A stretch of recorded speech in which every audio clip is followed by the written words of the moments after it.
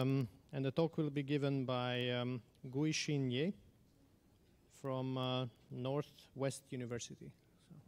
So the floor is yours. Thank you, Mr. Chair. Hello, everyone. I'm Guixin Ye. I come from Northwest University at China.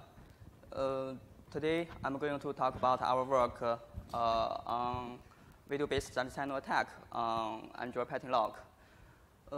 This is a work that collaborated with other co-authors come from Lancaster University and Bath University from the UK. So, how can we work do? Let's consider an attacking scenario, and I will walk you through an example.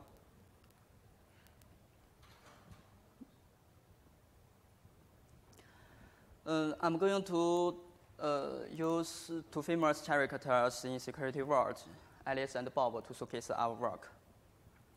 In our scenario, we suppose Alice and Bob simultaneously attend a banquet or a party. Meanwhile, Alice thinks it is safe because her phone is protected by pattern lock, so he left his phone unattended for a few minutes. For example, in last session, I observed when Mr. Sir left her phone on the table. So here I just sorry to him. I just take it for an example. So how can Bob quickly install malware on Alice's phone?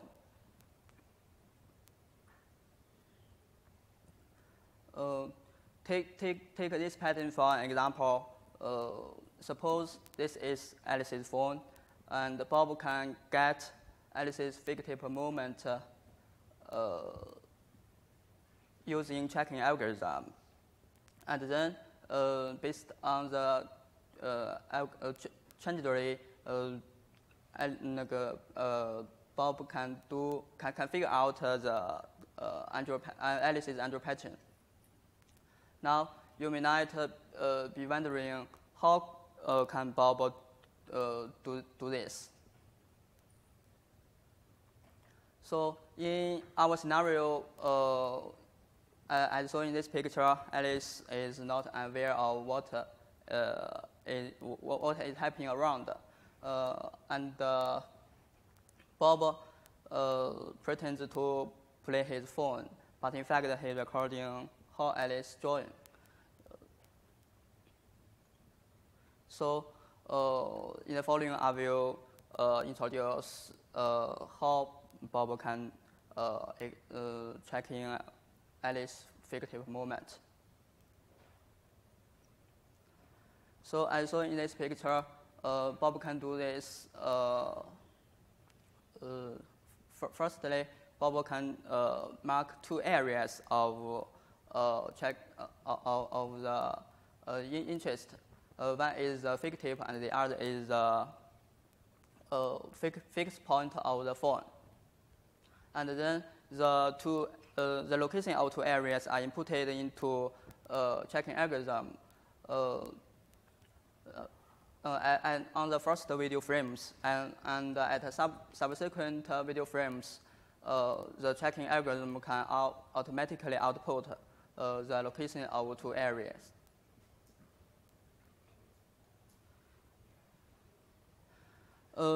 Take this pattern for an example. After the tracking algorithm, we expected that it can output this trajectory, but as a result, it can output this trajectory because of the Fermi angle. So Bob must be transformed the fingertip movement from the camera's perspective to the user's perspective. Bob can use this trajectory, this formula to transform the trajectory from the camera's perspective to the user's perspective. Here, the Fermi angle theta in this formula can be figured out as shown in this picture, as shown in at the bottom. And this is another challenge is that the fictive movement trajectory can be mapped to a number of candidate patterns, as shown this. The machine can map a lot of possible patterns. So how can Bob address it? Before addressing this problem, we first analyzing the pattern. This pattern can be divided into two parts. One is the line length, and the other is the line directions corresponding to the line segment. So inspired by this point,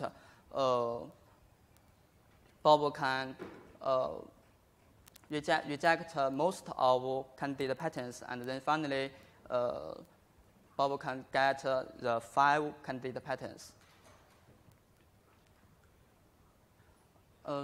To these 3 rejected patterns, this shows the unmatched pair comparing to the correct pattern.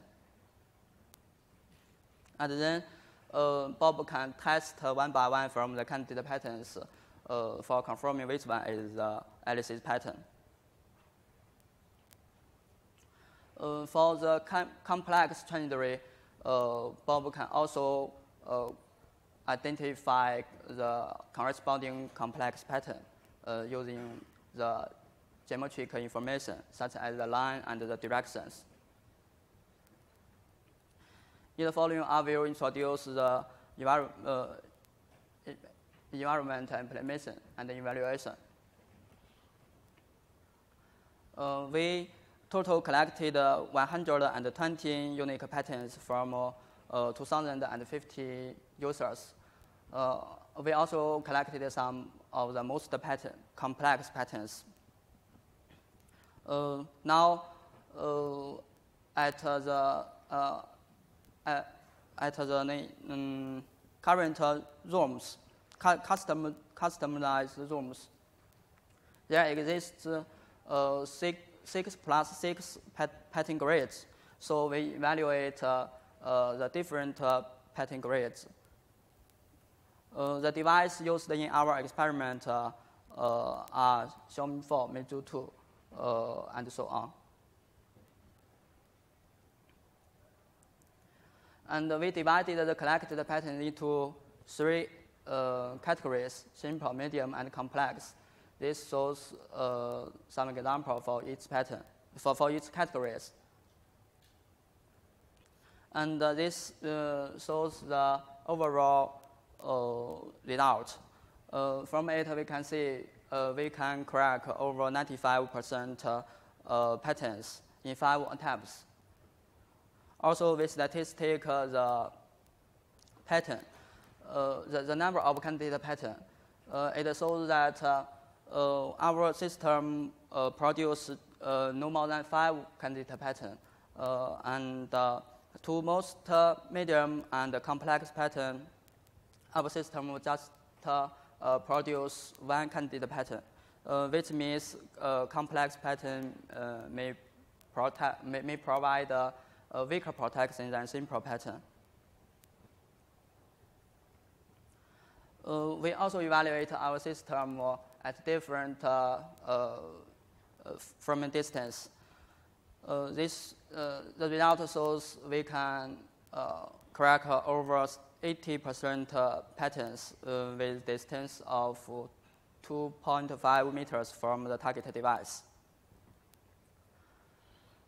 And we evaluate our system with different size of pattern grid.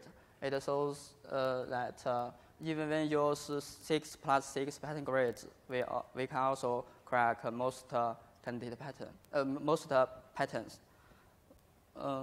Now let's conclude our work.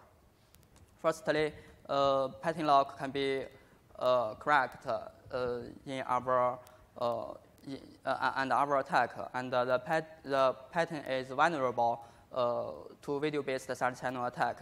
And secondly, complex pattern may provide a weaker protection than simple pattern. And at last, we publicized our patterns to our website. Anyone who is interested in this research can be free to download on our website. That's it over. Thanks. I'm ready to take questions. Okay, let's thank our speaker. So we have